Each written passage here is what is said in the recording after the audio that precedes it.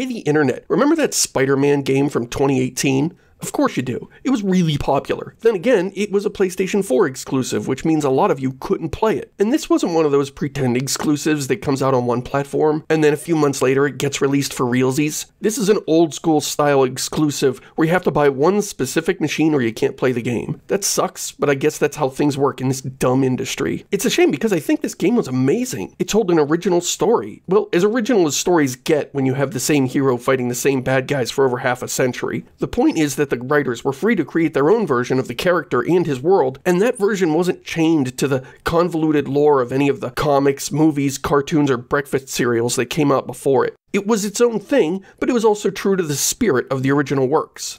You know, unlike some games I could mention. I say the game is fantastic, but it's fantastic with a couple of inexplicably bad scenes. It's not like I've never seen a bad cutscene before either. I made an entire video about a really bad cutscene a few months ago. I'm used to games where the story is good, and so the scenes are also mostly good. And I'm used to games where the story is terrible and incoherent, and so the scenes are also terrible and incoherent. It's just that I get confused when an otherwise good story has a bad cutscene that makes clumsy, amateur-level mistakes. So let's go over this scene. The setup is that Mary Jane needs to... Oh, hang on.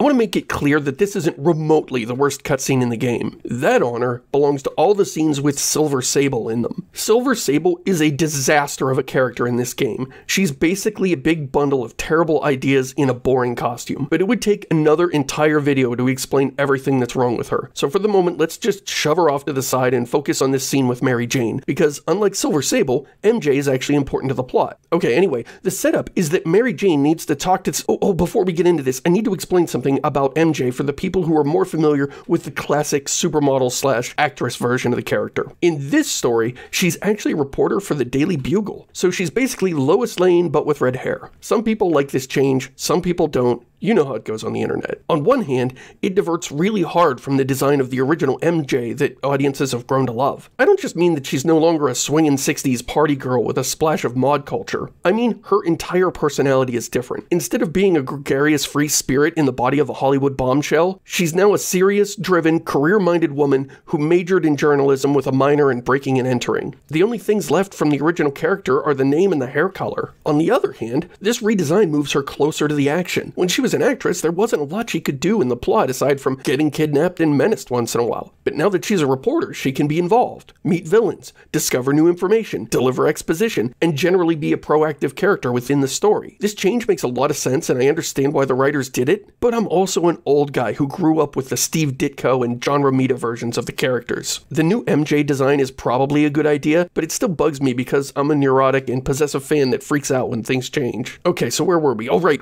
The setup is that Mary Jane needs to talk to this scientist. Oh, hang on. I have one more thing you need to know. In the old stories, Spider-Man's original girlfriend was boring milquetoast Gwen Stacy. The Green Goblin killed her because he wanted to hurt Spider-Man, and also because covers like these are a great way to sell comic books. And no, that's not a spoiler. It happened in 1973. If you're that far behind on your comics reading, then it's not my fault. After that, Spidey settled into a stable relationship with the aforementioned glamorous party girl version of Mary Jane.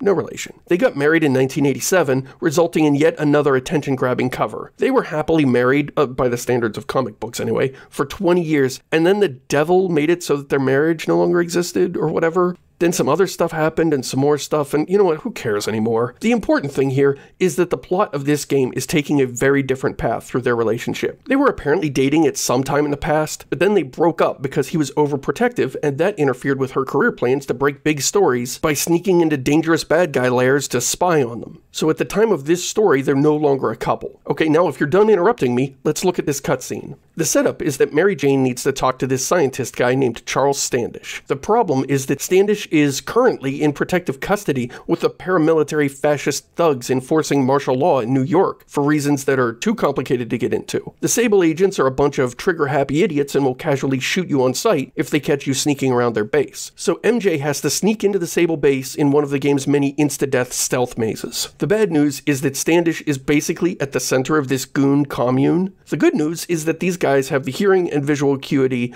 of your typical Skyrim bandit. So you guide MJ through the maze to reach reach Standish. He assumes she's working for the villainous demons and that she's here to assassinate him. That's a really strange leap of logic. He was attacked by the demon gang just a few hours ago, and he knows what they look like. They're an army of Chinese guys in scary masks that attack with swords and assault rifles. Thinking that MJ is a member of the demon gang is like assuming that Kirsten Dunst is a member of the Blue Man Group.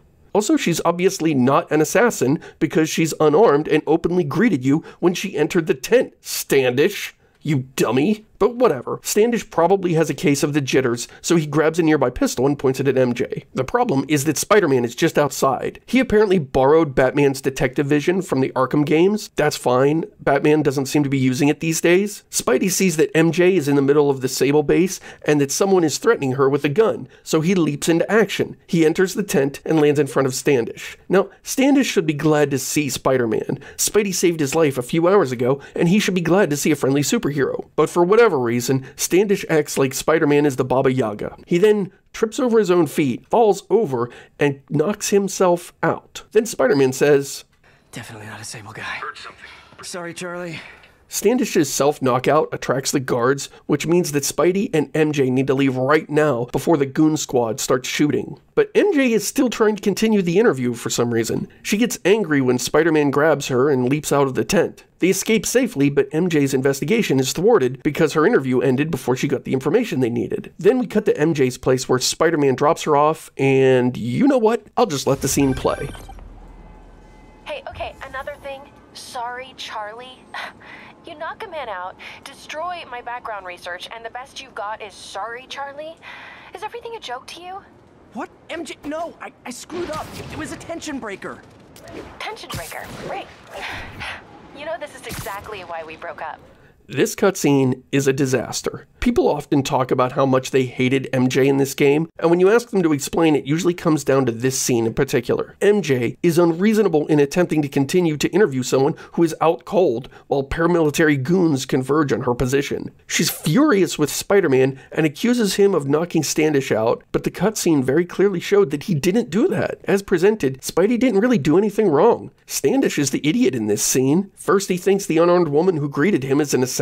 Even after she proves that she's not a threat, he continues to irresponsibly point his gun at her. Then he's afraid of a friendly superhero and knocks himself out. His antics are so ridiculous it almost feels like slapstick. But even though this mess is obviously Standish's fault, MJ lays into Spider-Man. I mean, she really goes off on him. Spidey keeps apologizing for a mishap he didn't cause. His presence at the scene was the result of his concern for her well-being. Despite this, MJ keeps yelling at him anyway. Is everything a joke to you? This makes her feel like an unreasonable bully. Also, she's yelling at Spider-Man for telling jokes, which is one of his most endearing qualities. And she continues berating him despite his profuse apology. Wrongfully accusing someone of something they obviously didn't do, and then refusing to accept heartfelt apologies are behaviors we associate with antagonists and abusers. It's no wonder people don't like this version of the character. The thing is, this is an important scene. This is supposed to be the low point of their relationship in the game. This conflict is central to their shared arc. My problem isn't that she's angry at Spider-Man. The problem is that this scene isn't doing its job of advancing their conflict. Let's take a step back and look at what's going on between Peter and MJ. The problem with these two is that while they're both good people that want to do the right thing, their individual goals push them apart. MJ's drive as a reporter compels her to go after the big story. Poking around villain hideouts is dangerous, but it's a danger she willingly accepts for herself. She's also got a dash of pridefulness, and she's a little sore that Spider-Man has saved her so many times. She's tired of always being the one to get rescued. On the flip side, Peter Parker is pathologically driven to protect the people he cares about. Uncle Ben died because Peter failed to do his job as a superhero. And don't worry, this game doesn't rehash the origin story yet again. The game assumes you're already aware that Uncle Ben died because Spider-Man wasn't responsible with his powers. He's spent all the years since then trying to atone for that mistake and making sure it never happens again. He can't look the other way and let MJ put herself in danger. He's compelled to rescue her from doing her job, and this behavior is what drove a wedge between them in the first place. It's a wonderful conflict that comes from their virtues and their personal histories. They're not fighting because they're ignorant or selfish. They're at odds because of their different approaches and motivations for doing good. That's good drama. Or it was, until the scene where Standish was a clown and MJ turned into a dumb bully. Suddenly, the supposedly brilliant Standish is a cartoon goof, MJ is way out of character, and Spider-Man is almost completely passive. This is a very frustrating scene for the audience, and the blame for that frustration usually ends up landing on MJ.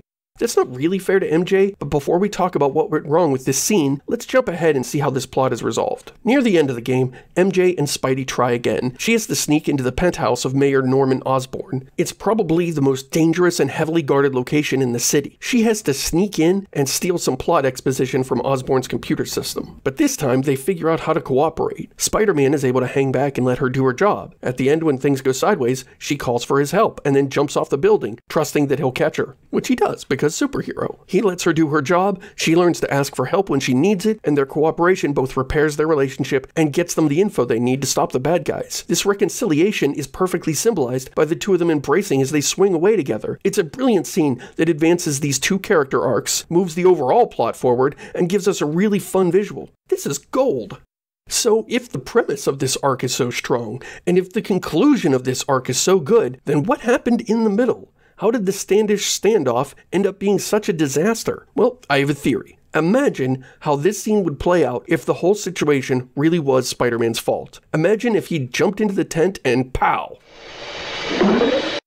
Knocked Standish out with a quick punch. Now, I haven't seen the script, I don't know any of the developers at Rocksteady, and none of the Spider-Man writers have replied to the love letters I've been sending, but I'm willing to bet you a deluxe no prize that the original script called for Spider-Man to actually knock Standish out himself. Think about it. Spider-Man, driven by his fear that he'll lose yet another loved one, dives into the tent and blasts Standish in the face without thinking. It's not until Standish hits the floor that the webhead realizes what he's done. Suddenly, this line would make sense.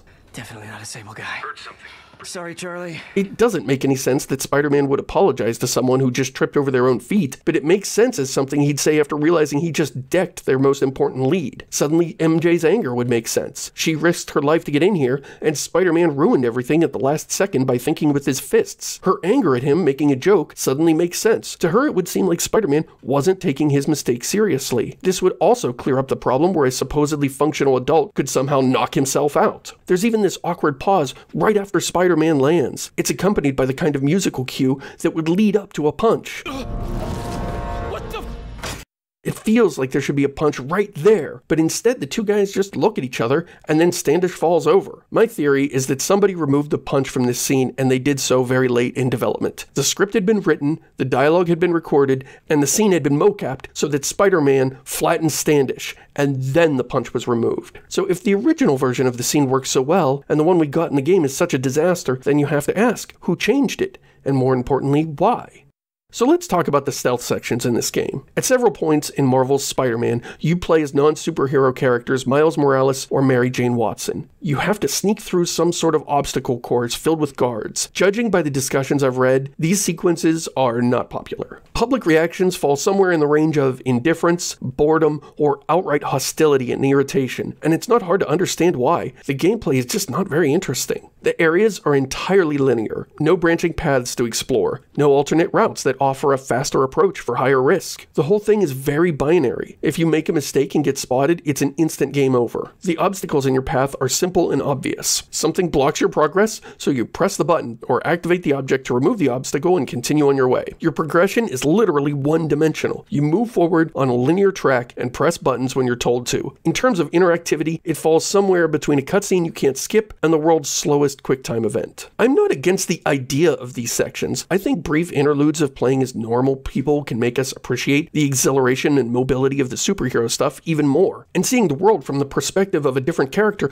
is a really useful narrative device. My problem isn't the lack of superpowers, my problem is the lack of gameplay. These sections aren't interesting enough to justify the time we spend with them. Your foes are all brain dead and half blind. These sequences are time consuming yet easy, and for the most part the only way you'll get caught is if you get impatient and move when you're obviously not supposed to, which means this is basically a contest of patience where the player is pitted against their own boredom and desire to get back to the fun parts of the game. So imagine you're a playtester and you slog through this boring stealth section and your reward at the end is a cutscene where Spider-Man, the hero, the main character, and the character you'd rather be controlling, leaps in and negates all of that effort with a quick uppercut.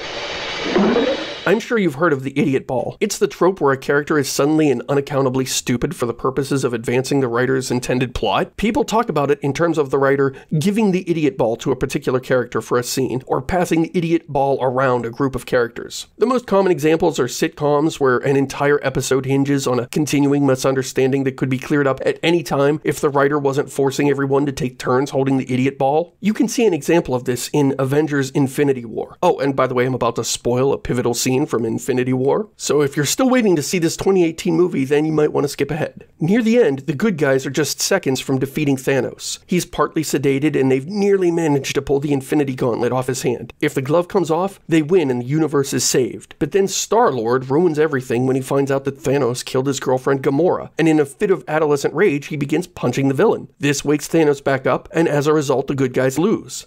Like, really lose. Now, you can argue that this moment was justified by Star-Lord's character. He's immature. He's not the smartest guy in the galaxy. He's not even the smartest guy in the Guardians of the Galaxy, and that's a low bar to clear. Gamora was his first real attempt at an adult relationship, so you can say it's totally understandable that he would lose control like this. And fine, you can argue about that all day. The problem is that, whether justified or not, the audience generally has very limited patience for plots that rely on idiocy. It's not always wrong to have otherwise reasonable characters behave stupidly to advance the plot, but it's usually not ideal, and it's really not ideal in stories like Marvel's Spider-Man, where the foolishness is coming from our main character. Movies like The Big Lebowski get around this by making dim-wittedness central to the character, but in a broad superhero action story, there's a lot less room for anti-heroics driven by stupidity. We don't want the hero creating their own setbacks. That's the villain's job. And so we come to the Standish scene, where Spider-Man's idiot ball creates multiple setbacks at once. Not only is Spider-Man punching out an innocent civilian, not only is he further sabotaging his relationship with MJ, not only is he scoring an own goal by thwarting MJ's investigation in a situation where the clock is ticking and millions of lives are at stake, but he's also committing the unpardonable sin of antagonizing the player by negating the tedious stealth section they just got through. My guess is that this was just too much. It pissed off the playtesters. Perhaps feedback on this scene was so harsh that the designer felt compelled to change it. However, if the scene was already scripted and the dialogue was already recorded, then their options would have been incredibly limited.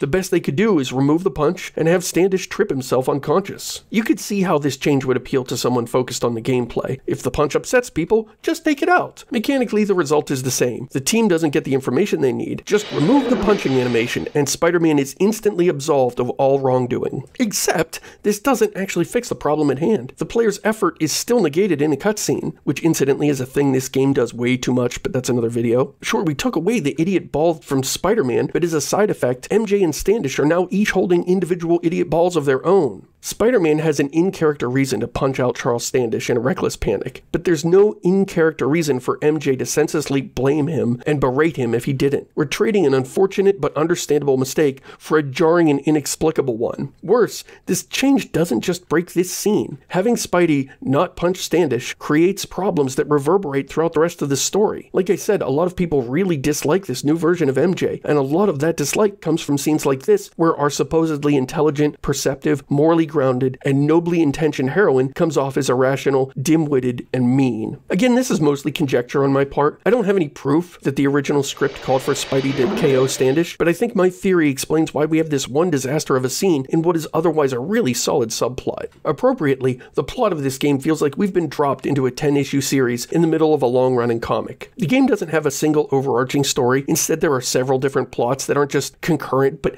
deeply intertwined. Several plots simmer in the background and then shove their way to the foreground when needed. There's the Doc Ock origin story, the stuff with Norman Osborn, Peter and MJ's relationship woes, the stuff going on with Morales' family, the stuff going on with Aunt May at the homeless shelter, the Martin Lee story, which has a subplot with the Shocker, the bioweapon, the prison break, the Sinister Six, the Kingpin stuff, and all the dumb bullshit with Silver Sable. And that's just the main story missions. I'm not even counting all the side content. The takeaway from all of this is that plots are often big, complicated machines with lots of moving parts. That's particularly true in the case of Spider-Man, which has 2 or 3 entire movies worth of plot. It probably seemed like a small change to remove the Standish punch, but this change interfered with the Peter and MJ plot, made Charles Standish into a clown, made people feel hostility towards one of our central hero characters, and broke the intended mood of the following scenes. Removing the punch was a small change that did a lot of damage. Or maybe I'm totally wrong and this scene was badly written from the start. I don't know, but Spider-Man really should have knocked out Standish, or the entire scene should have been excised.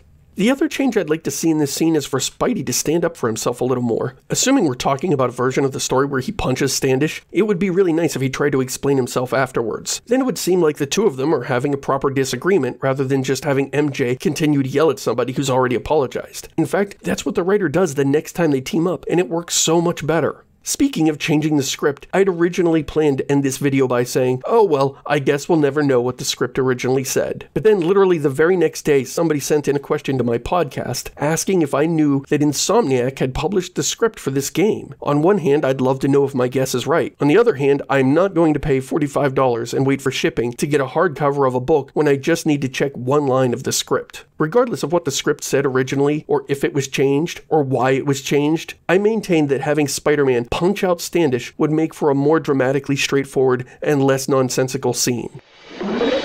Like I said earlier, I really liked this game despite my gripes. If you want to read more of my thoughts on the game, then check the description where I have a link to the analysis I did back in 2019. Also, if you want to hear my rant on Silver Sable, let me know in the comments below. I don't want to give her an entire video if people don't care about her anymore. In any case, don't forget to like, share, and subscribe.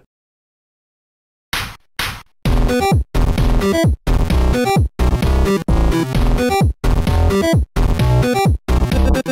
you.